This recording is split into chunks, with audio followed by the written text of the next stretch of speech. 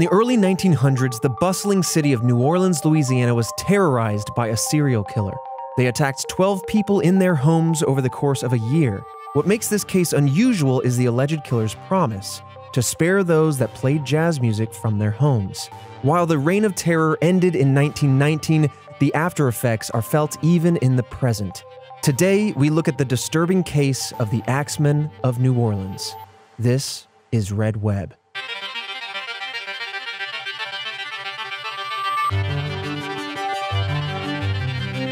Welcome back, Task Force. It's another Monday, so we got another mystery for you here on Red Web, the show all about the unsolved and the unknown, conspiracies, cryptids, true crime, all that good stuff.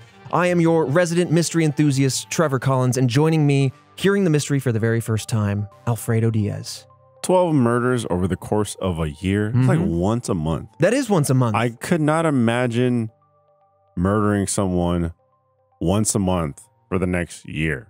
That's just never. Never would my mind go there. Would I think of it? Would I act on it? But once a year, you're in. You're subscribed to that idea. Well, I mean, once a year. I'm trying to catch this man, Christian. Look. He's flirting with danger. I think we got him in the crime. Okay.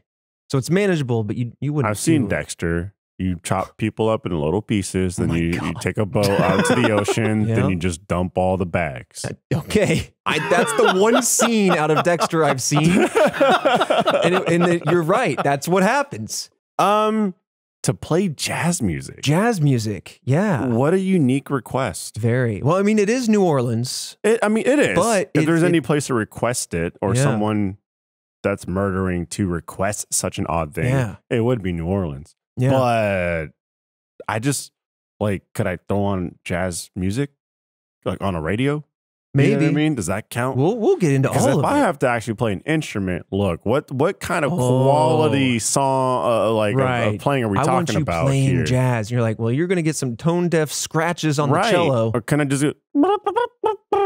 Oh, some mouth trumpet? Yeah, that actually sounded really good. Like a nice muted trumpet, some Louis Armstrong right there. There we go. I'm just saying, to what degree? You know? Yeah. Like if you bust into my door and go, "It's me, the jazz killer." It's me, the X-Men. You're like, "Oh my God!" Right? He goes, "Dang it!" That's right. Okay. Your hands are up. You're quivering a little bit, and then you just hear next door, "It's me!" It's like dude's going door to door. Yeah. Yeah, I mean, obviously, it's murder, it's gruesome. That's why we make light of things because it's so dark. But we need to bring some levity to these dark topics, you know. And there's going to be a lot of darkness in this one. What a weird counter to a killer. Yeah, we'll dive into it. It comes in a very mysterious letter with, oh man, it gives me the heebie-jeebies thinking about it. But we're going to recount the letter that comes, and we're going to break down things a little differently today. I'm going to give you at the top some briefing notes. We're going to really break it down like a case file here for you. Then we're going to go into the timeline of each of the acts, each of the attacks that happened. Okay. Followed up, as always, with the theories as to who was behind this or what was behind this. Oh, all right. Yeah. So you're breaking it down. Let's break it down. Let's dive in. High-level information to brief you on the case. The killer would become to be known as the Axeman of New Orleans. They terrorized the Louisiana city and the surrounding areas. The killer was active from May 1918 to March of 1919, so just shy of a year. The Axeman had killed at least 6 victims and injuring 6 others. As the name suggests, they murdered their victims using an axe, usually the victim's own axe. Most of the victims were actually Italian immigrants or Italian Americans, and this led some to believe that the attacks may have been racially motivated, which would fit the timeline we're talking about. And with regards to the Axeman, Detective Joseph D'Antonio, who we're going to talk a little bit more about later, told news outlets this, quote, "There seemed to be something almost supernatural about his ability to get in and out of places, and even be seen without a single victim remembering any details." There you have it. Some mysterious info to set the tone. Well, we are talking about times where you could lockpick things. There isn't motion detectors or anything like that. No cameras, no fingerprints, no DNA. Right. I mean, stealth mode would just be taking your shoes off, right? What? I was sipping my water. I was trying to gulp from my sippy cup, and you hit me with that one. I'm just saying. Stealth mode is taking your shoes off. That's brilliant. I'm just saying. We're shoe free on this podcast, by the way. I'm just Crocs saying, and socks or nothing walks. That's what I say. Sorry, hit me with nothing walks. I don't like. Yeah. Here's the thing. If we were able to time travel, boom, back to that time period right now, we all had those old timely shoes or whatever, boots or what have you. I'm telling you right now, we'd be able to do that test in seconds, right? We would humble this man's ego instantly. I would. I can't wait to get to the letter. Arms wide open, walk across the floor. He's like, he is strutting. Wow, certain amount of dB you got going on there.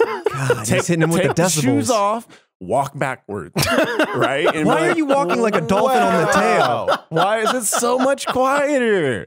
That's all I'm saying. I mean, that's why they call tennis shoes sneakers. The rubber sole is like more silent than the hard, normal, cobbled shoes. There you go. Nowadays, you can wear sneakers. But back then, take the shoes off. Right. And squeaky floorboard's going to trade on you, but also, I feel that. Yep. Seems like it's racially motivated. There is an MO as far as the target victims are concerned. Yeah. That being said, too, another weird rule.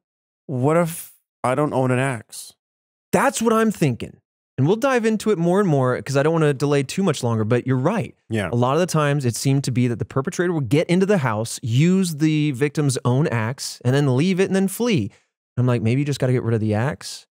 Because then what do? We'll get into that. I mean, oddly enough, serial killers love their MO. They love doing their thing. As a task force member once said on our subreddit, we talked about the servant girl annihilator that happened here in Austin. We talked about the theory of them being maybe Jack the Ripper.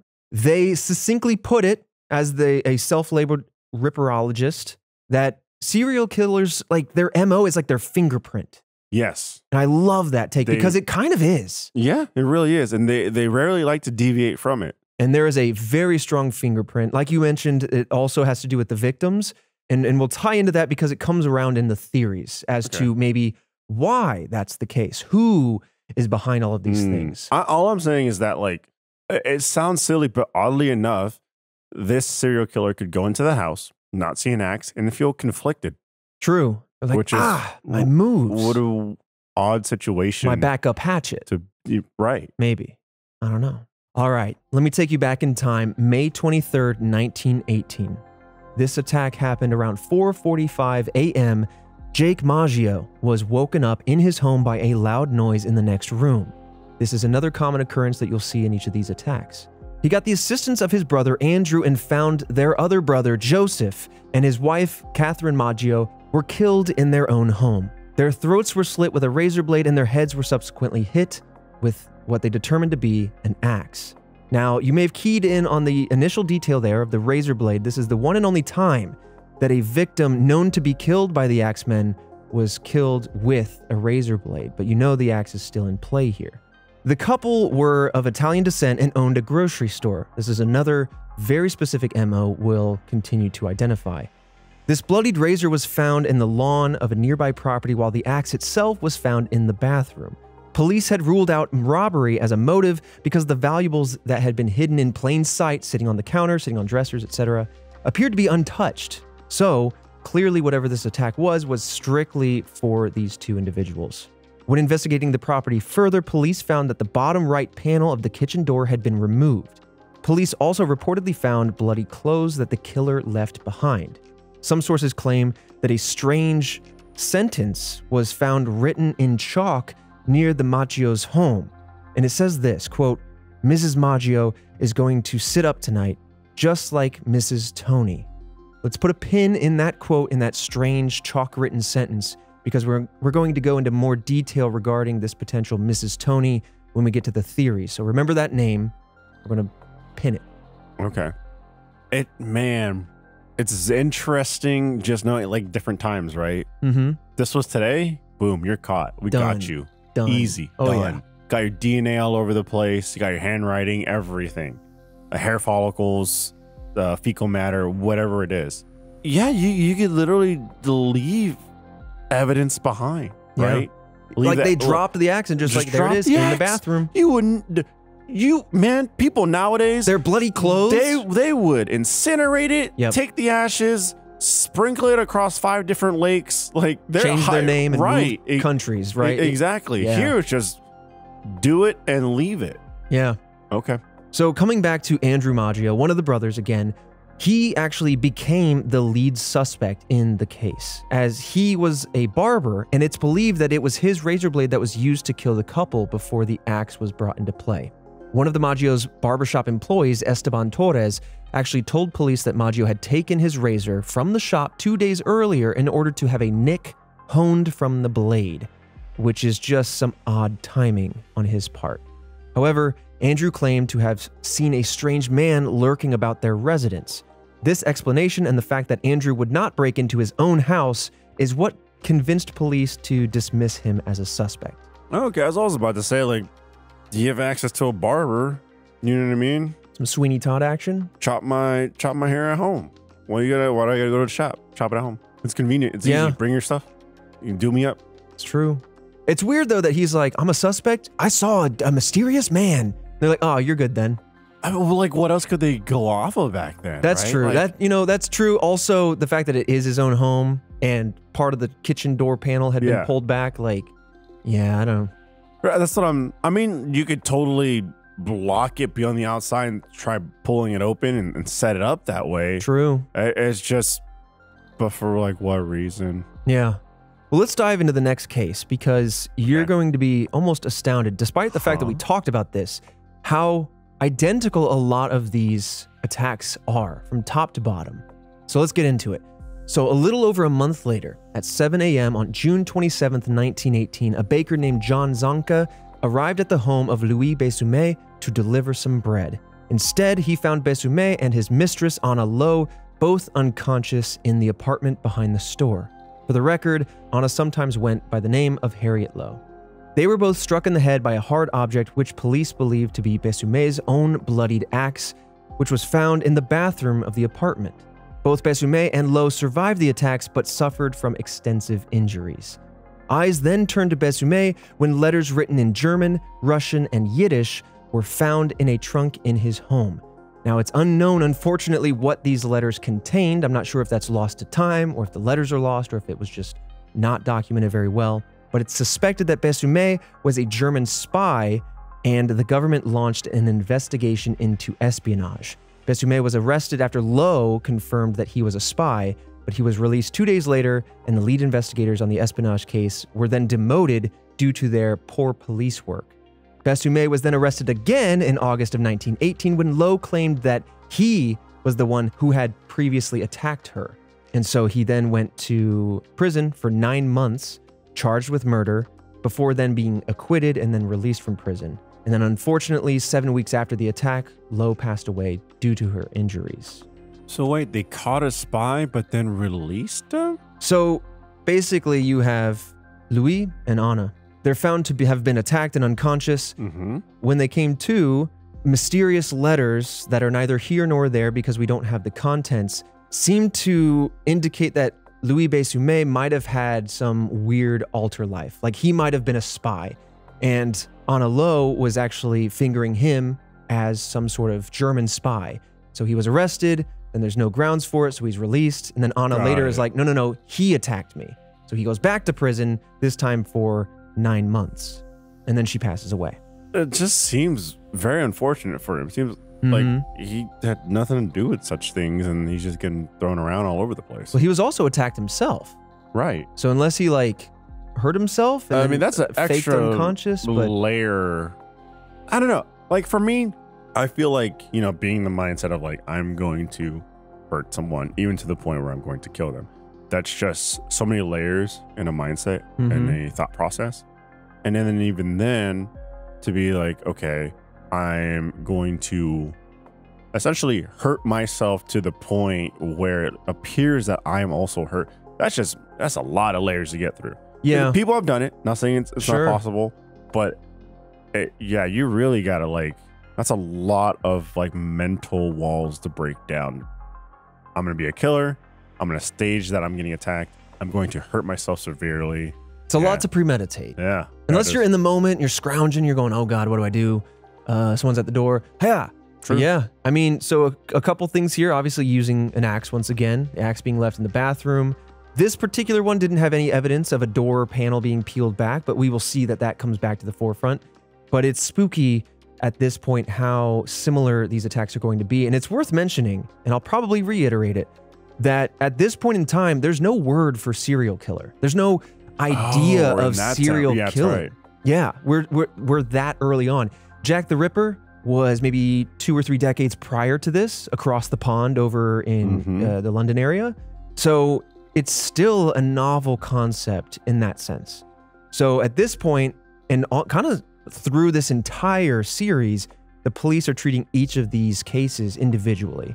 And so that's where you're going to see some wrinkles, because we're coming at this like knowing, or at least with hindsight, thinking that this is all one person. Right. But you got to remember that I forget that that's just so fascinating, right? Right. There's always a first for something. Right. And that's those so are one of those recent. things you just don't think of like, you're right.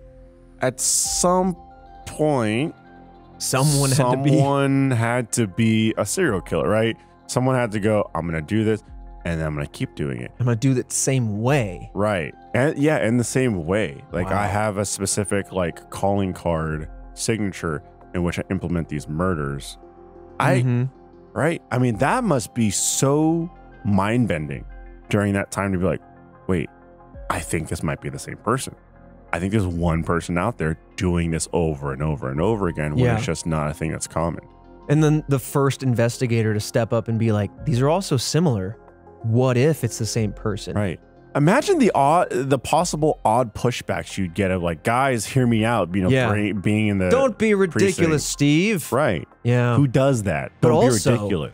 Nowadays, you'd be like, oh, yeah. That's possible. Yeah, 100% possible. But imagine that dawning on you. Just like the dark nature of that settling into your mind, and you're just going, oh my God, what if this is all one sadistic person? So common of a thought. Yeah. That back then is just, you'd have to convince people that this is possibly the same person. Yeah.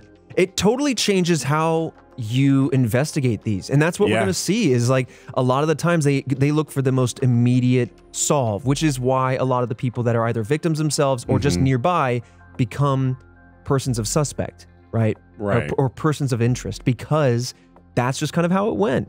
But moving on, let's talk about another unfortunate victim. We have Anna Schneider. On August 5th, 1918, shortly after midnight, Anna Schneider's husband found her badly injured after he came home from work. She was hit with a hard object that the investigators later suspected was her bedside lamp, and nothing at home was stolen. Schneider said that she woke up to see a dark figure standing above her bed. Thankfully, Anna survived and actually gave birth to a healthy baby girl 2 days after her attack. Police then arrested ex-convict James Gleason shortly after this attack, but then released him because they couldn't find any sufficient evidence for this person having been involved. After the attack, investors started to suspect that the crimes could have been related due to the similarity of the attacks, but also the demographics of the victims. However, again, this is a very novel idea at the time, the one of a serial killer. So not an axe this time, a lamp. This time was a lamp. But I can't imagine being, oh man, just extreme scenarios. Yeah. Giving birth to a child 2 days later. Oh my goodness. And also, this is so strange. And I think I flag it in the next one because I flag it because eventually I go, why is 2 all over the place? 2 days after this happens, 2 days after that happens. There's a lot of 2s in this. So I want to say that now so you'll start to see it with me. I'm like Jim Carrey in the number 23. Yeah. But yeah, like in the last one you had Bessumet, who was arrested for 2 days, then released. This time you have a child. In the next one, we'll get there right now, actually. Let's dive in. Okay. We have Joseph Romano, who was with his 2 nieces, Pauline and Mary Bruno, when he was attacked on August 10th, 1918. Pauline and Mary woke up when they heard loud noises from their uncle's room. Again, at night, in the dark, people wake up when they hear a commotion. They go to figure out what's going on. The sisters claimed that they saw the axeman fleeing from the scene and described him as, quote, dark-skinned, heavy-set man who was wearing a dark suit and slouched hat. Like the previous attacks, an axe was used, nothing was stolen, and a panel on the back door had been chiseled away. Romano passed away in the hospital 2 days after the attack due to his injuries. At this point, the public was also becoming aware of these attacks from the Axemen, and on August 22nd, 1918, the New Orleans States reported this, quote, "Armed men are keeping watch over their sleeping families while the police are seeking to solve the mysteries of the axe attacks. 5 victims have fallen under the dreadful blows of this weapon within the last few months. Extra police are being put to work daily." That summer, 2 other Italian grocers reported coming home to panels on their back doors being broken, and many citizens reported claims of seeing the Axemen. And then we have a long break after this, so let's kind of digest. A lot of Italian grocers are being attacked. They're chiseling away at the back door because they figured out this is a good way to get in. Happening all around the city of New Orleans and the suburbs, and I have a map that I'll show you here in a second. But what is your gut telling you at this point? Well, now you're getting the public involved. So that's why you're getting a lot of reports of, I've seen the axe murderer. Things start to get cloudy at that point. Right. My back door has been broken into. I'm sure most are real, but I mean, I'm also sure a handful are just like, oh yeah, I saw the axe murderer. Like, come hear my story. It definitely seems like it's racially motivated. Like, I'm going after Italians. The axe seems like a majority of the time I use the axe thing. We still haven't gotten to the jazz stuff yet. We haven't gotten to the jazz stuff. That happens soon. Which is interesting because I thought it would play an earlier part in this. Yeah, because I know this vaguely. I know of this case. But yeah, it comes surprisingly late in the timeline of these events. A lot of incidents went down. It starts to get public, as you identified. And due to that publicity, due to it starting to get into the newspapers, then the person steps up to, honestly, it's very creepy the way they wrote their letter, but almost boast about the situation. And we've seen that with other serial killers in the past. Well, we did talk about one side of a serial killing spree's perspective, right?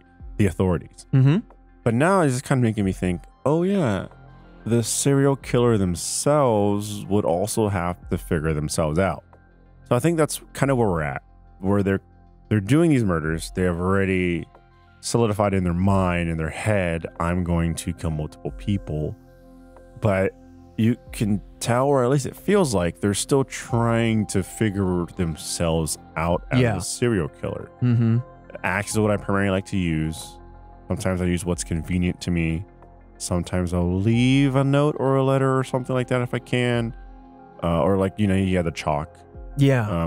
That's a really interesting one. I feel like they're figuring themselves out, and that's kind of the story that's being told right now. Yeah. Honestly, that's a really interesting take. I think that's really fascinating to think of it that way. I feel like nowadays, it's such a common thing, and you can look back at other examples that train of thought, that process is kind of just really push at a quicker pace. But back then, right, these people don't know. There's not a serial killer thing. They had to figure it out. It takes weeks, months, whatever. And you go, oh, okay, I kind of like doing this. Yeah. I kind of, you know what? I'm going to drop off the chalk gimmick. Yeah. It's too stressful. It keeps me at the scene. Too many clues. You're right. Because when we look at movies like Zodiac, Jake Gyllenhaal's Zodiac, I mean, it's a really fascinating way to take a look on the inside of the mind, but also of the police as they investigate.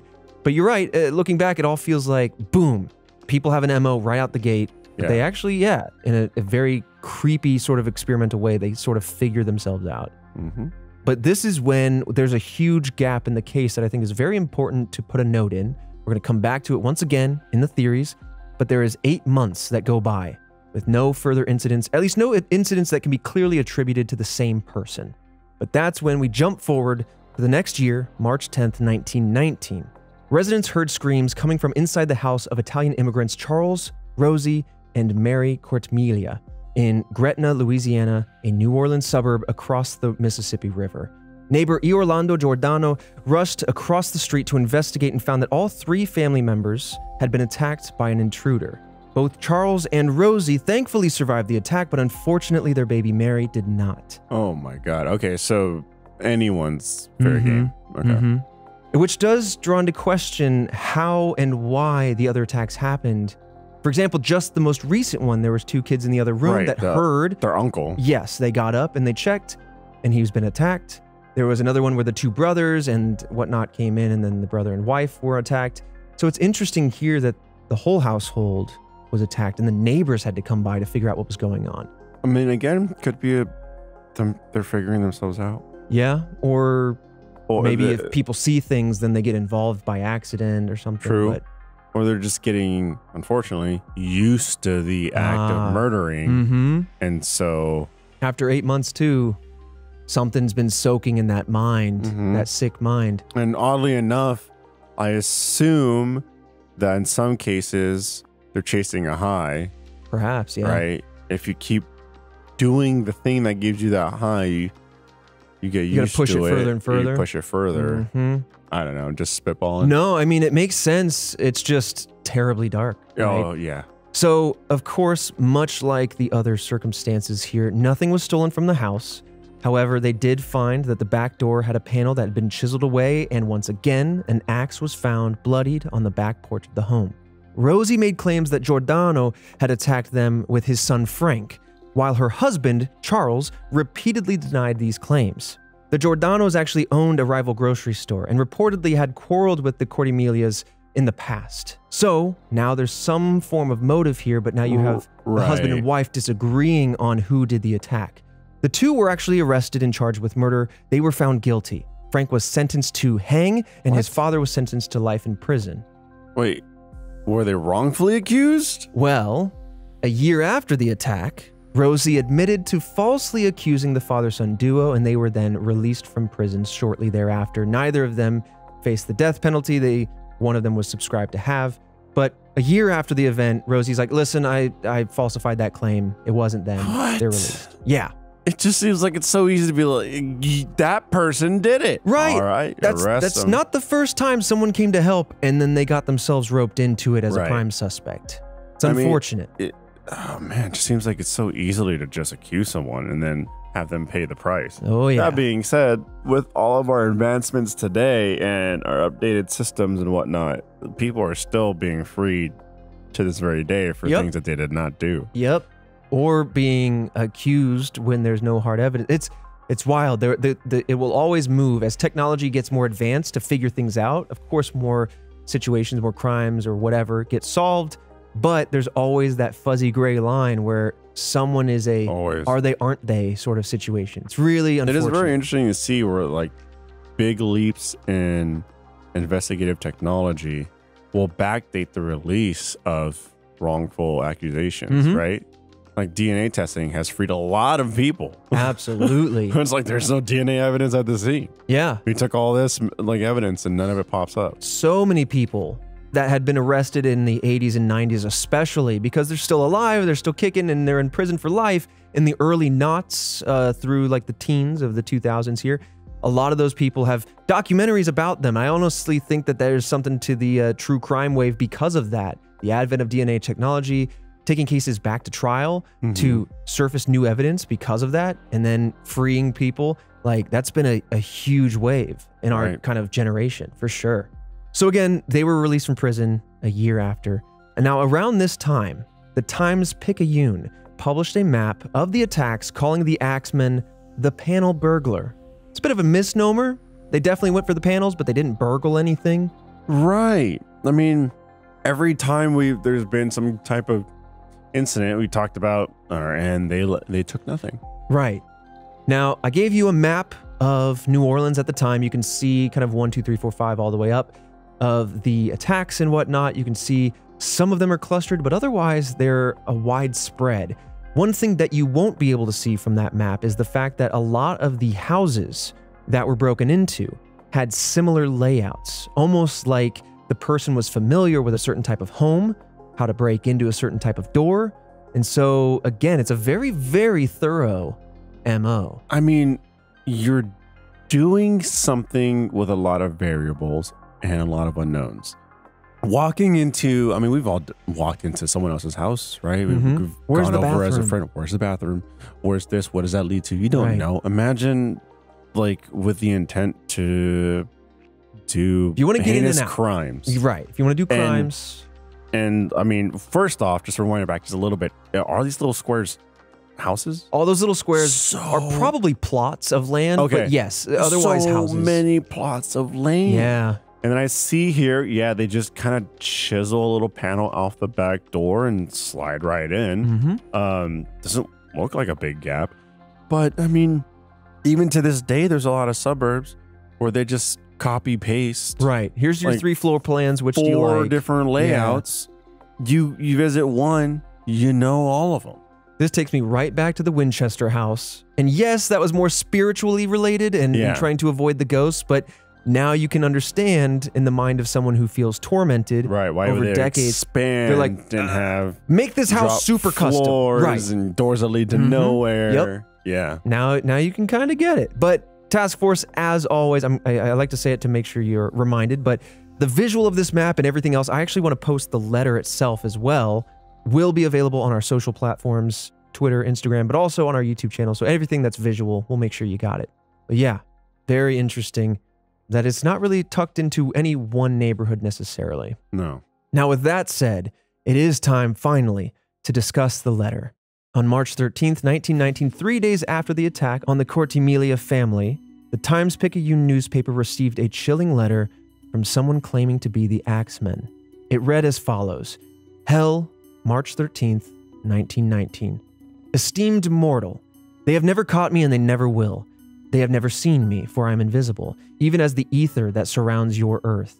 I am not a human being, but a spirit and a demon from the hottest hell. I'm what you Orleanians and your foolish police call the Axemen. When I see fit, I shall come and claim other victims. I alone know whom they shall be. I shall leave no clue except my bloody axe, besmeared with the blood and brains of he whom I have sent below to keep me company. Jumping forward in the letter, I'm going to skip a few paragraphs here. He says, quote, now, to be exact, at 12:15 earthly time on next Tuesday night, March 19th, 1919, I'm going to pass over New Orleans. In my infinite mercy, I am going to make a little proposition to you people. Here it is. I am very fond of jazz music, and I swear by all the devils in the nether regions that every person shall be spared in whose home a jazz band is in full swing at the time I have just mentioned. If everyone has a jazz band going, well, then so much the better for you people. One thing is certain, and that is that some of you people who do not jazz it on Tuesday night, if there be any, will get the axe. Signed, the Axeman. Look, I'll be honest, that's just a man. That's just a man right there. It's just a man. Talking with all their fancy, polished up language like there's some sort of faux Shakespeare. Right, at this point, we have Hamlet's scribe out here trying to sound like... At the end, too, they started getting extra Hamlet-y or extra Shakespearean with the whomst and shalls. This is a murderer, a killer, a person that at this point is just having fun. Yeah. Twisted fun. Yeah. But fun nonetheless. And now they're obviously mixing their personality into it. I'm quite sure they're into jazz. Yes. And they just went, you know what would entertain me? Yeah. To see how many people I can get to play the type of music I like. Yep. Dance for me, city. Right. Dance. 100%. Yep. Let me see if... Because I've already got this city in a state of panic. Yeah. Might as well twist them. It's the confidence. The way I want to. Have a little fun with it. Yep. Very confident. And then, of course, writing as if they're this demon, this spiritual entity. And full of themselves. And egos inflated. They've had a couple of clean runs. You have, it was the times and also the location where, supernatural, New Orleans, that type of thing. Right. Bigger on superstition, where a lot of people and still cultures still is. Yeah. But that just, to me, I don't know. This person's really like grasping at things that they know and love, and really just making a spectacle of it. Absolutely. I mean, it becomes clear that after almost a year now at this point of attacks that, whether successful or otherwise, they got away with, their ego is just overflowing. Yeah. I've done this multiple times. I'm in the newspaper. Right. I'm famous, and they just feel like they can't be stopped. Absolutely. Well, as you can expect, the letter sparked enormous amounts of fear throughout the community, and most everyone on that night played jazz from their homes. Many bands were said to be playing all over town. Many other New Orleans citizens went out dancing, kind of making a whole thing of it. Again, to be with other people would be safe, but also, regardless, if you believe this or not, if you think this was actually the guy or not, you kind of want to just, I'm going to play some jazz to be safe. So there was actually a lot of bands in houses, or people would kind of pool up into different places. So I don't know if the mouth trumpet's going to get by. You know what I mean? It's a good defense. It's a good idea. Right. You might give them pause. You might go, this one makes it a little bit Multiple people in sour. a house. Different instruments with their mouths. Okay, now you're talking. That's a band. Right. Right. At what point do you define a band? Multiple people, instruments. Mouth. Exactly. Mouth is an Mouth instrument. organ. Or don't play any music. Turn off all the lights. Wait. Set up the back door. Your rocking chair at the back door. Yep. With a shotgun. With a shotgun. That's what I'm thinking. You see this mother stripping out a little hole. Yeah, dude. Surprise. Right. You Home Alone him. Right. When he opens the doggy door, bang. Look, that's what I'm saying. You surprise him. Right. That's so dangerous. Actually, now that I think about it, so dangerous. Yeah. For the killer. Yes. Because you're like, this night, this time. Yeah. Imagine the amount of people that have weapons that want at this point avenge people, vigilantes, all that kind of stuff. I wouldn't be surprised if there were people looking for this person. Absolutely there were. So before the letter even came out, it was a kind of a subtle detail I slipped in there, but the reporters in the newspaper were saying that armed men were walking around the city looking for this person. So they weren't vigilantes in the traditional sense, but they are out there looking for an axeman. And so it turns out no one was killed that night. And to me, I think, exactly. To me, it says... It's a taunt. That's it. Playing with your food, essentially. Oh, 100%. And whether it was like, I'm going to taunt them, nothing will come of this, or he went, there's a little too much heat tonight, and then just backed off. Yeah, no killings. Yeah. That, or, I mean, the possibility of this person themselves being a jazz musician. They're just like, this is a great opportunity to kick up my original gig and get out of this killing game. Not very lucrative. Made me make a lot of money. Right. Tour. Guys, I got our band booked at a house nearby. Right. Crazy night, crazy times. I'm booked. I mean, that's at the very least. Yeah. They like jazz. They like jazz. But you're in New Orleans. That's not really going to hone it down. No, not at all. The heartbeat of jazz. No. But let me ask you this. So are you sitting in a quiet home trying to pull this guy in, or are you blasting some post-hardcore metal just out the window, some punk, you know, and you're just like, this will draw him in? Was there punk back then? No, definitely not. Oh, but you invented it for this night. Oh, that'd be wild. No, I'm sitting on a rocking chair with a gun. Oh, okay. I'm sitting next door with the nice couple, and they got a couple jazz records going on. I'm like, I'm feeling safe. Because then... I'm just knitting. Perfect. Because then the duality of the two will definitely make him go, this house thinks that they can get away with not playing jazz music. Right. And once you pop the guy, I'll have knitted you some nice socks to keep your feet warm. Well, the thing is, you're going to be like in the house going, bang. And you go, what just happened? Dang. Oh my God, what's happening? Man, they dropped the beat hard in their late 19 teens.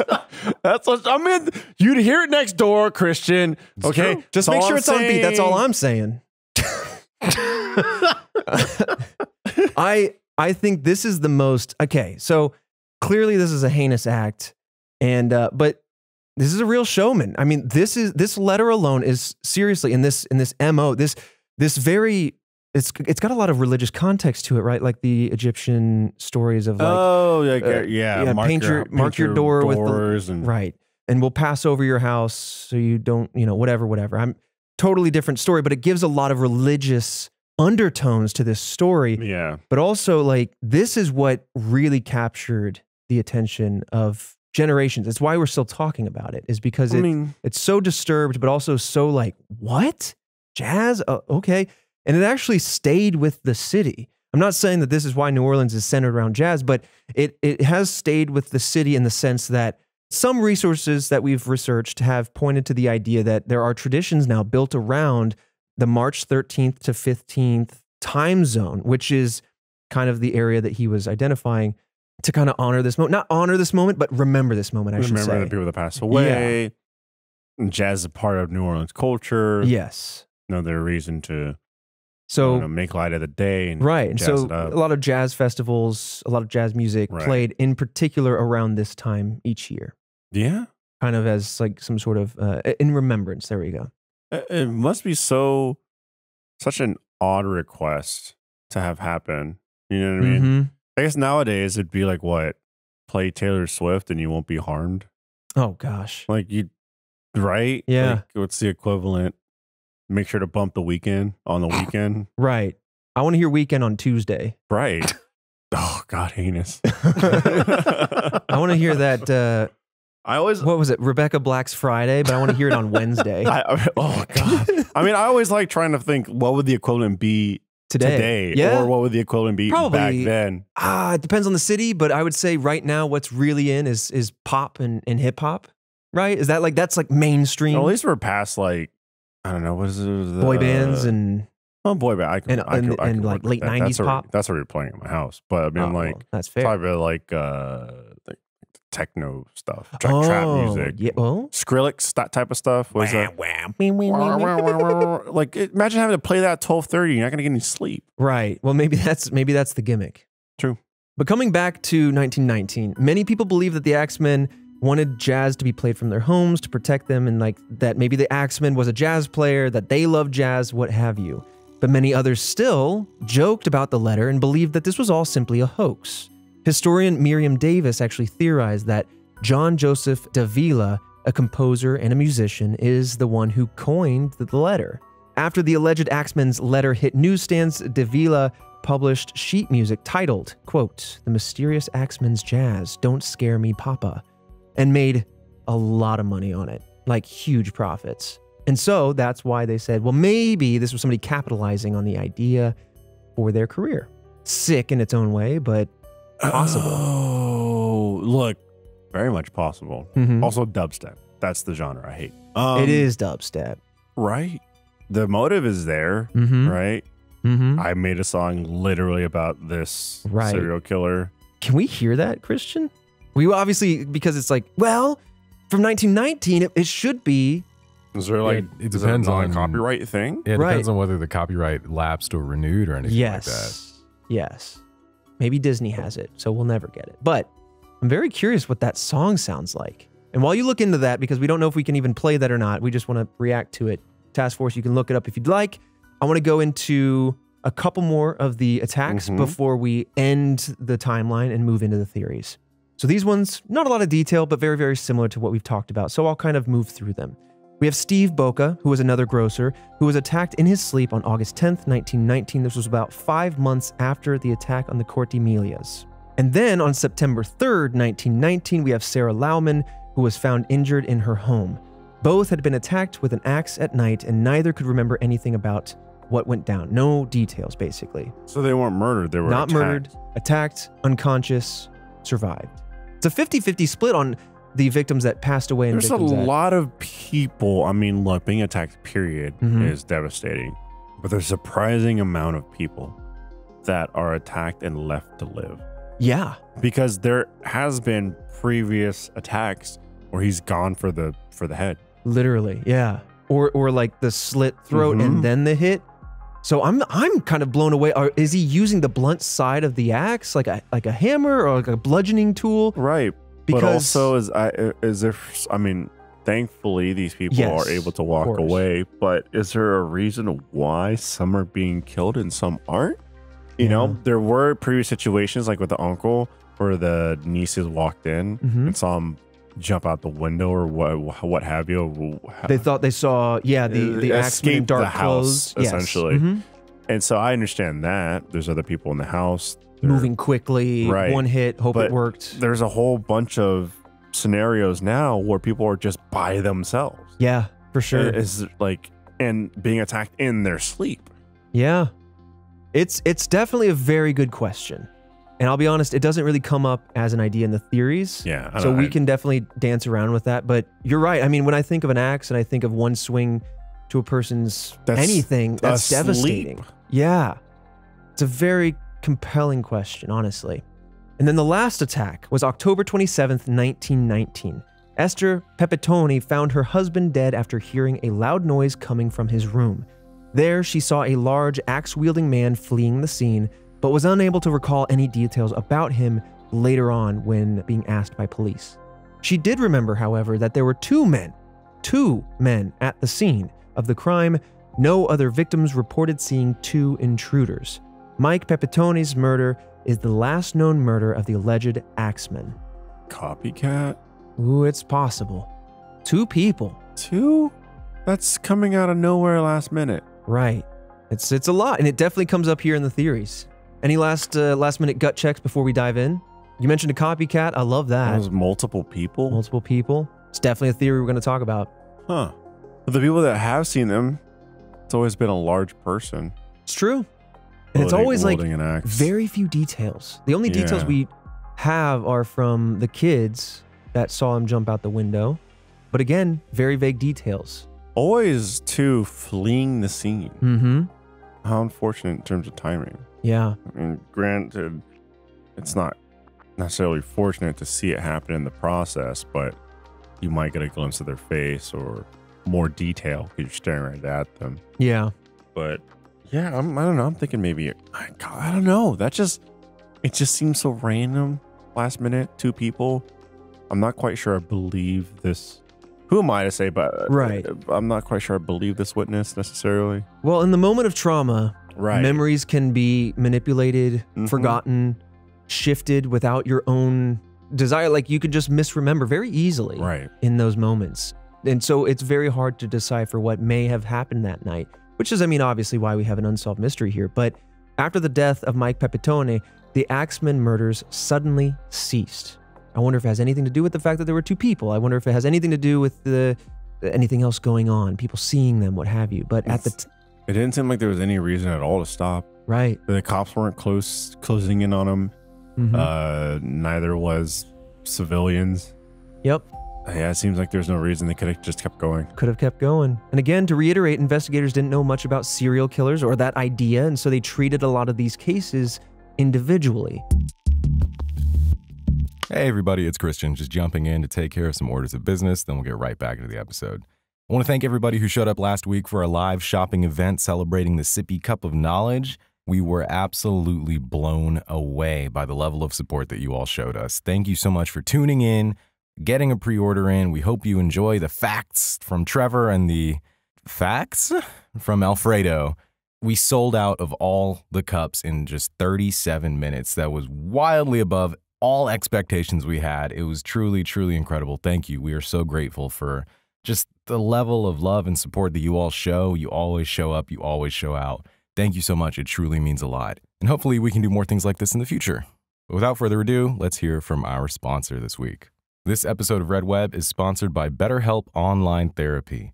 Getting to know ourselves is a lifelong process, especially since we're always growing and changing. And for a lot of folks, going to therapy can help deepen awareness and understanding of themselves. Because sometimes it's hard to know what we want or why we react a certain way. But it can really help to talk through our thoughts and emotions during those moments to learn more about what's going on. BetterHelp can connect you with a licensed therapist who can take you on that self-discovery journey. BetterHelp is entirely online and it's designed to be convenient, flexible, and suited to your schedule. You just fill out a questionnaire, and then BetterHelp uses that to match you with a licensed therapist. And if that person isn't the right match for you, you can switch therapists at any time for no additional charge. It's all part of the process.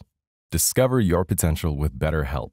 Visit betterhelp.com/redweb today to get 10% off your first month. That's BetterHelp, HELP.com/redweb.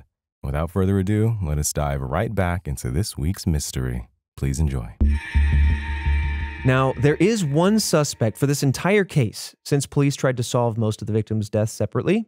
This suspect was found after the murder spree had come to an end. So this is very much with hindsight that we discovered through our research this suspect. Okay, we didn't discover it. I should say we, the royal we of the world. Oh, okay. Police officers discovered this suspect. But yeah, we have that person. It's the prime theory, so we're going to build up to that. It's got the most meat on the bone. Okay. But we're going to talk about 3 of the more general theories on the way there. So the first one, it's a very simple one, comes from criminologist Damon and Colin Wilson. They theorize that the Axeman was a sadist, someone who was targeting the wives of these men and only killed the men when they got in the way of protecting the wives. It doesn't really stand fully to reason. There's like a lot of wrinkles with this because what do you say with the attack of Steve Boca, for example? There was no woman present at the scene there. As far as the Pepitones, Mike was attacked and the wife came into the room and saw him leaving. That doesn't hold up. It doesn't really hold up. No, not when like you really start to look. Some seem directly targeted towards the males. True. Like absolutely. Just the uncle. That was another one. Yeah. So yeah, I at least wanted to talk about it, but it's interesting. New Orleans detective, who I mentioned at the very top, John D'Antonio, believed that this could have been the work of a, as he says, Jekyll and Hyde type. I'll let him speak for himself. Quote, "A criminal of this type may be a respectable, law-abiding citizen when his normal self. Compelled by an impulse to kill, he must obey his urge. Like Jack the Ripper, suddenly the impulse to kill comes upon him and he must obey it." So maybe this moves on from the idea of it being a sadist kind of move to more of a compulsion, an obsession that you have to scratch the itch. And so that's where you lack some of the premeditation. You come in, you don't finish the deed perhaps, and then you have to flee the scene because you're like, I see how that ties together. Scrambling for it. But why stop though? But why stop? Maybe, again, with the idea of it being a law-abiding citizen with a compulsion, maybe they took reign of that, captured that, overcame their darker side. Right. But we'll explore some of that a little bit, the timelines of this person in the suspect theory. Yeah, I feel like Jekyll and Hyde was just a popular tale back then, and so it kind of made sense to pull a theory from what you know. Yeah. Then again, you have people like Ted Bundy, who kind of, if you will, were able to use their charisma to charm people, to draw them in, and then would shift, right? And True. So like the idea of Jekyll and Hyde is a very popular tale, but it's also based on the ability for some people to just have that very psychopathic ability to shift, just snap into a different idea or a different idea of a person. But I think the idea of this being a compulsion is interesting. But it doesn't answer who. It doesn't answer who, but why. It does tie into why, aside from like this is early day serial killers, it does tie into why the murders for a serial killer was more scattered than what you would traditionally see today. You know? Yeah. Sometimes it was a little messier, if you will. Sometimes there wasn't a kill. Sometimes there's an axe. You know, there was chalk written one time and not the other time. Like, in a sick way too. It's almost like you look at, again, to reference these other serial killers like Zodiac, you almost go, did they study these early types of serial killers? And so like you have a messy serial killer like this trying to figure out their MO, and then you have a studied one of the 70s. I don't know, I'm just making one up. That goes, I need my thing. And it needs to be just so. Oh, 100%. I think you have both. I think, you know, if someone was to become a serial killer today, why would they not look back at previous serial killers? Such a weird thing to think about. It is. It's almost like idolize in a way too. You know what I mean? Yeah. How'd they get caught? How long did they get away with it for? You know, these are things you would want to know. Yep. All right, let's move on to the next one because it's something that you brought up, the idea of multiple killers. But this one goes into a place, and this is where we're going to talk about Mrs. Tony, so dig that back up out of your minds. But this one goes into a different direction that I thought was really interesting. Let's get in there. Some believe that this wasn't one specific Axeman, but rather multiple. Within that, you also have folks who believe that perhaps there was one Axeman, but that there was a copycat killer which could have given the appearance of multiple killers. So there's two ideas, right? Two people or multiple people that are actually perpetrating these crimes, or kind of overlapping with that, there's just a single copycat out there, giving that illusion. Now, when taking a look at the crimes, some of them were more similar than others, and in the case of the Pepitones, Esther saw two distinct men. Furthermore, there were a handful of other murders that occurred back in 1911 that some consider to also be the early work of the Axeman. But let's flash back to 1911 and give you a brief rundown. This was 7 years before the events of the attack on the Macchios. The New Orleans States reported that a similar crime spree went unsolved, the deaths of a man named Cruti, the Rossettis, and Mrs. Tony Sciambra. It is possible that this is the same Mrs. Tony that was in the chalk graffiti nearby the Macchios' home. Oh. So now to wind back the tapes, if this is the same person, these attacks happened in 1911, and then in 1918, right before or right after the Macchios attack, you have a chalk sign that says, Mrs. Maggio will sit up just like Mrs. Tony or something to that effect. And like to connect the chalk one was the first in this series of this run. Yes. Oh. So that again, it doesn't give you who or whatever, but it's so interesting. It doesn't, but it does explain the chalk. It does explain a past series of similar murders. Mm-hmm. And it could also explain why the kills suddenly stopped. Yeah. That could be part of their routine. I go on a spree for whatever reason. I don't know. Maybe you get out of your system and then you take a break. Come back. Pennywise style. Yeah. You go to sleep for 23 years or whatever. Yep. Now, there are two interesting things that are said to be a part of this theory before I offer you the wrinkle. Two things. All of them were Italian grocers, these new individuals from 1911, and all of them were primarily attacked with an axe. So now it feels very cohesive that they must be unified, or at least the attacks that we just covered are actually that of the copycat rather than that of the original Axeman. So now the copycat idea is like plastic. It could have been that the last attack was a copycat duo, that all of these attacks were the copycat, or that there were just multiple people over multiple years. But interestingly, according to author Michael Newton, official coroner records do not show anyone with these names. And that's what really frustrates me, because I'm like, how did this come to pass? Who made all this up if we can't find coroner reports of these names? And why? That's a big wrinkle. I know. There's no real reason why the reports would be covered up or anything like that. There's no apparent ties to mobsters or anything illegal happening with the authorities or anything like that. Mm-hmm. So I'm leaning to believe that there wasn't a death there to report. Oh man, there's no reports, but were the reports maybe burned or thrown out, or was anybody else in on this? Back then, where things were very much like tangible as opposed to digital, very physical. But I mean, that's where you then end up with a lot of people with different schools of thought. Was this the same person over a long period of time? Were there copycats? Was there something in between? We don't know. And you mentioned mobsters because your gut check has now beyond the measure of normal instinct and is now predictive cognition. You can read minds. Here we go. The next theory is that of mafia involvement. I mean, they were hitting Italian families.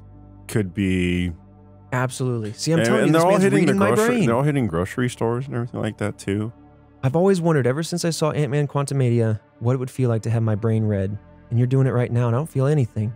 That'd be a terrible power to have. Especially if your forehead glowed every time. Oh, God. I knew every time. It pinged every time I read your mind. It's like, don't do that. So I'd have to wear Alfredo just read your mind. Headband. You get a text every time. I have to wear a headband every time. Hey, listen, we're working on a proprietary hat with a tinfoil lining. We are. It will be able to shield your brain. That's not a joke. That's not a joke. No, we moved it into action. The wildest thing. And I went, kind of genius. Yeah, so Task Force, if you're looking for a cap, we're working on it. It's coming.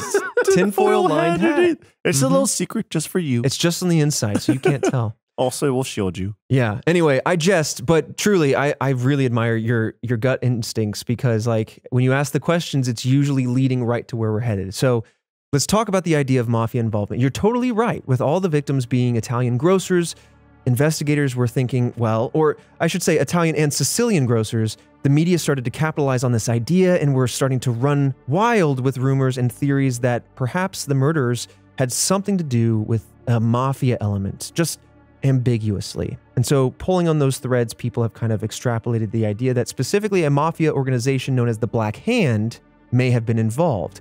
The Black Hand was actually known for extorting businesses within the Italian community itself, and it was theorized that those victims that we talked about earlier didn't want to pay the mafia their extortion debts, therefore became victims of the Black Hand. Ah, and you set it up as like a serial killer, or like one particular person. Mm-hmm. That does tie nicely into why it was grocery store owners, why it was a specific race, why there's 2 people seen towards the end last second. Yeah. And then one had 2 people. I mean, oddly enough, could tie to the jazz request too. Them just playing with the cops and go, look, let's make the cops in the city dance for us. Man. And if you table the idea that a composer wrote the letter, how wild is it? I do love that theory. I do like the theory. It stands a little bit. Now, imagine an organization is going, wow, they're calling us the Axemen. The Axeman, rather. One man. Let's write a letter saying, yep, we are the supposed Axeman, to confirm like it is an individual rather than an organization. Then you can have a fall guy, wipe your hands clean, and move on. One guy gets pinned for it, you're good. Yeah, and then you get jazz out of it. So local news outlets at the time claimed that the victims, in addition to all of this kind of theorization, claimed that the victims actually received threatening letters prior to the attacks. This feels like they're making their theory more grounded because the contents of these supposed letters, if they ever actually exist, is not known. There's no letter that maintains itself to this day. There's no documentation of these letters. So it's a really up in the air. Did they make this fact up to substantiate the theory to make people feel, okay, we know the bad guy now, we can calm down. They're not out there still. I don't know. But there was no sufficient evidence to back all of this up. It's a fantastic theory. I think it stands in its own way. But again, when you start to analyze it, you start to go, well, I don't know if you're making things up to substantiate it. So it's a very flimsy theory at the end of the day. Right. That's just always a blur that you'll never know. Yes. Now, to cap this off, I do want to say D'Antonio claimed that at the time, if this crime were the mafia or the Black Hand, they would not have left any victims. And I think that is an important wrinkle to note. That's true. Yeah. Like, this isn't a, hey, we're going to punish you in this moment, like, da-da-da-da. They don't want to leave anybody, no witnesses. This is a punishment for not paying them, so the theory says. They want to finish the deed. They don't want to be caught. It's not their MO. It's maybe not the mafia or the Black Hand's MO, right? So, was that their MO? I don't know. I'm not a mafia expert side. Here's the thing, though. Flip side. But I would trust the reporter at that. The whole reason why you're doing this is so you can extort them for money. So you're saying injure them so then you get that money? That explains why you injure them. Don't finish them off. But then what if they just go, screw it. I'm going to tell on you. It was that guy. Well, how then? I mean, it's more so just teaching him a lesson. Then you come by and you go, yeah, dangerous times out there. My only experience with the mafia is relegated to film. Same. So I really have no idea. That's where I'm going off of D'Antonio. Extorting him for money. Yeah. Right. It's a way to scare them, rough them up pretty badly without throwing yourself in the pool of suspects. And you want them to be alive in order to try to keep collecting money. Yeah, I don't know. Task Force, let us know what you think. It gets hairy in there. But, I've learned over these last couple weeks, many weeks now, Task Force is always sending in photos of where they're listening to this at. And I realize how many experts on different fields we have. We got a lot. Yeah. And like I said at the top of the episode, there was a ripperologist, a self-proclaimed, like somebody who really studied Jack the Ripper.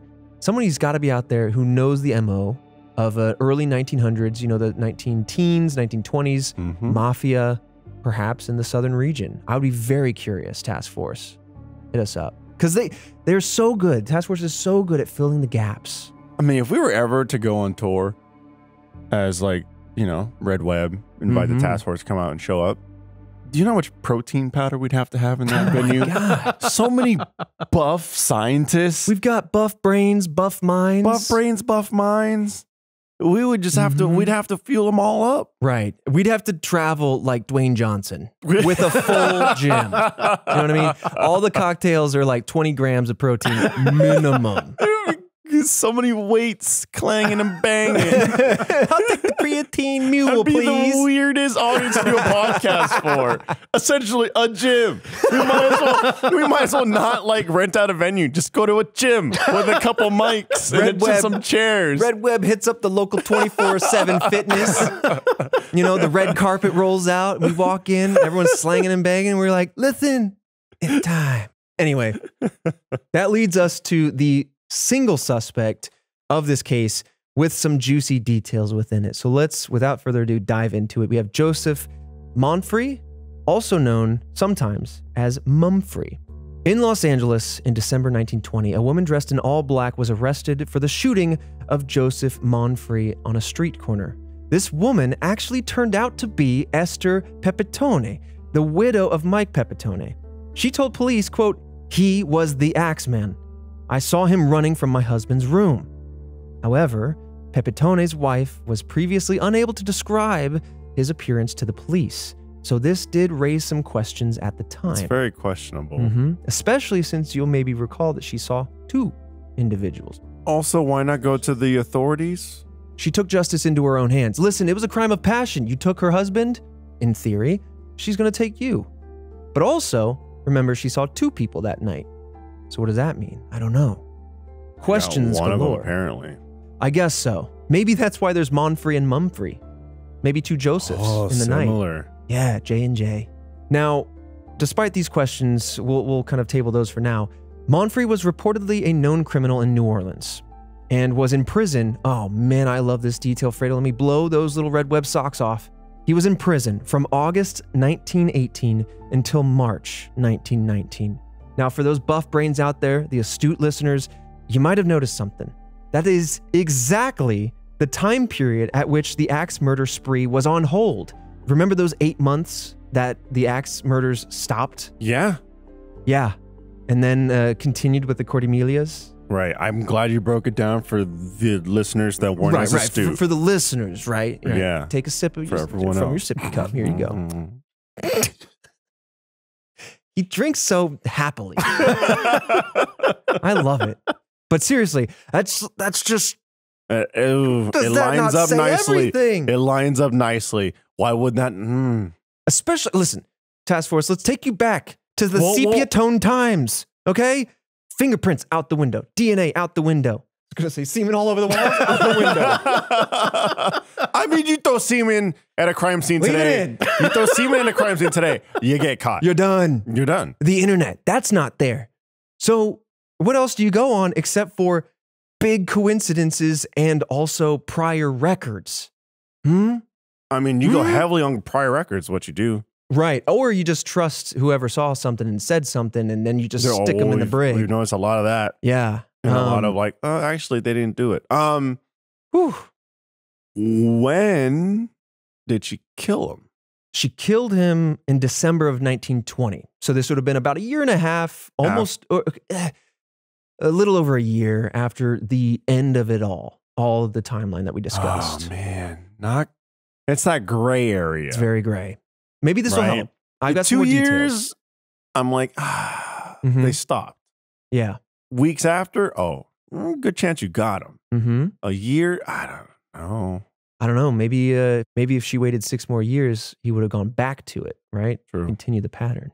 Let me know what you think on this one, because this might help kind of solidify that gray zone. After the murder of Pepitone, Monfrey left New Orleans for Los Angeles. Because remember, this is where the Esther shot him, was in Los Angeles, December 1920. And so, Christian, I don't know if we have an exact timeline of when Monfrey moved from New Orleans, outside of just being after, but it's a pretty coincidental window. Within like 15 months, at least, at most, right? Yeah, it's tight enough. I'm not sure if you'll be able to find that, but he's looking for it. He's typing away. Now, while he looks, 10 years prior to the Axeman attacks, Monfrey was the lead suspect in a corner store bombing that took place in New Orleans. So now if it was Monfrey, this would be 1908, the bombing of a corner store. 1911, some axe murder sprees that may or may not be involved. And then 1918, the stuff we're talking about today. But let's talk about this bombing real quick. He was accused by Carmelo Graffinini, the owner of the corner store. Graffinini lived there with his wife and 4 children. It is believed that the bombing was an assassination attempt on Graffinini and his family, as Monfrey was the suspected leader of the Black Hand Mafia group. Multiple sources note that Black Hand became more of a practice than an organized group. However, it was an extortion tactic that was commonly used during the time of the Axeman killings. Monfrey was jailed for this time, but was released on parole in June of 1915. That kind of throws out the 1911 stuff being in play, but... It does. But, again, we have a store owner on the corner of Italian descent it's flimsy by modern standards, but it's just, I don't know. It doesn't explain the previous spree. It doesn't. But I mean, the wrinkle on that one was, did that spree happen in 1911? Remember that? Right, that's There's true. no coroner reports. But then I start to go, but what if this? But what if that? I know. It just, so many different things that tucked nicely into a handful. Yep. Nothing that ever tucks nicely completely into all of it. Mm-hmm. Interesting nonetheless. Yeah. So to reiterate, all of this evidence, again, by modern standards, is circumstantial, as some sources claim that there are no records of a Joseph Monfrey even existing, which just makes these early 1900s, even mid-1900s mysteries just frustrating. None of that tangible goodness. Nope. Though he may have gone by a different name. That's the idea here. And the story of Esther Pepitone killing Monfrey is different depending on the source. So some sources say that after she left New Orleans, Pepitone married a man named Angelo Albano, who had business dealings with Monfrey. Albano disappeared, and on December 5th, 1921, Monfrey came to Pepitone's home to demand money from them. And then if she refused, Monfrey said that he would, quote, kill her the same way he had killed her husband. And thereby you end. Oh, that's a big story. Right. But again, it's like kind of word of mouth. Yeah. That's how some sources put it. The further back you get, sources. the less evidence, the lack of records. Yep. And the greater the word of mouth becomes. Another piece of flag before Christian comes, he's looking at the world's oldest newspaper clipping that might still exist, researching the question from before, but something else to flag that kind of carries the point. We're talking about some sources say this versus other things. This was giving the year of 1921, whereas earlier, other sources were giving the year of 1920. It's not a typo. That's how we have it. And so the wrinkle is, what's real? Are we in the Matrix? Did Joseph even exist? Did anyone move to Los Angeles? I can't figure it out, but I'm starting to lose my mind. We'll never know. We'll never know. And that's what's unfortunate. We'll never know. And that's why it's a mystery. Sometimes I love talking about mysteries. That's just my thing. But sometimes these things frustrate me to no end. Man, I'm just saying, if either us or the task force ever come across a time machine, you just go through the episodes of our catalog. Mm-hmm. Yep. It's just that way you could just alleviate all the frustrations. Yeah. And you just solve that, you solve that, you solve that. Yep. I need some cool blue jazz to calm me down after this one. Christian, what do you got? I don't even remember what I asked, if I'm honest. I got too frustrated there at the end. You were asking about timeline on Monfrey moving to LA. Got it. Whether, like, how that corroborates with lines up with the story. Mm-hmm. Kind of what you're saying, this whole account of Esther Pepitone moving to LA along with Monfrey moving to LA, none of that is corroborated. People have looked into it. There's no evidence that an Esther Pepitone or an Esther Albano was arrested, tried, or convicted for a murder in California. Mm-hmm. There's no evidence that there was a Joseph Monfrey in California. There's no evidence that there was one in New Orleans who had a confirmed criminal background. It's possible. From what I'm reading, Monfrey was not an uncommon last name. Okay. But based on records available and how old they are, none of it is able to be confirmed. So it's essentially become its own kind of urban legend. Oh, man, you just widened the gray zone. We live in the gray 100%. zone. Yeah, we do. Oh, man. Also, this is the person that said they saw two people. They saw two. Well, yeah, they saw two people. They didn't remember details. And then suddenly they're like, that's the man. That's the person. Listen, journalists at large, journalize. Don't start fictionalizing things and like, I'm going to sell this newspaper willy-nilly. Right. You are impacting the future in weird and odd ways. This butterfly effect of ours is happening. Like, no. This is just to make it like a quirky little article. This will push the newspaper. Mm-hmm. Stop it. This is new evidence. Right. And you know it's still happening. Everyone does that though. And that doesn't make it okay. Oh, it doesn't. Stop it. And now all news is owned by like 3 people. So yeah. It's like a game of telephone. It is. That really is what's happening. I mean, of course we can be silly with like journalistic integrity or whatever, but the idea is like a lot of things are lost to time. Stories, records, whatever. And it makes these kind of cases very interesting, very compelling, but also equally frustrating. So at the end of the day, that's why we explore them on the surface level. We're going to dissect and distill down into that little cup of yours all the knowledge that's out there. we cast the wide net and we bring them all to you, Task Force. But we're not going to get in the weeds and start undercovering the seedy underbelly of the local mafia. Just, I don't got the stones for it. Nah. No. That's okay. I'll be like, no. I read about that on Encyclopedia Britannica. I've seen 1998. It came in 5 discs. All right. That's been the Axeman of New Orleans. Had you heard of that prior to this? Most definitely not. Really? No, not at all. Christian, did you know about it?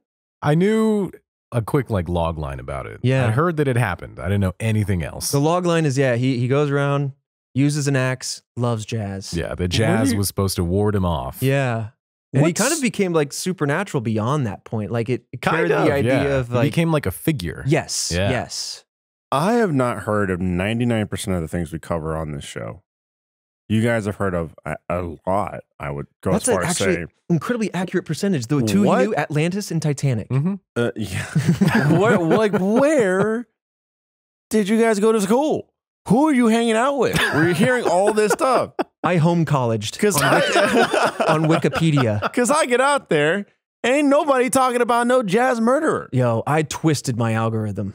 I watched I listened to some creepy stories one time in college, and and down the mystery same rabbit account. hole you go. Yep.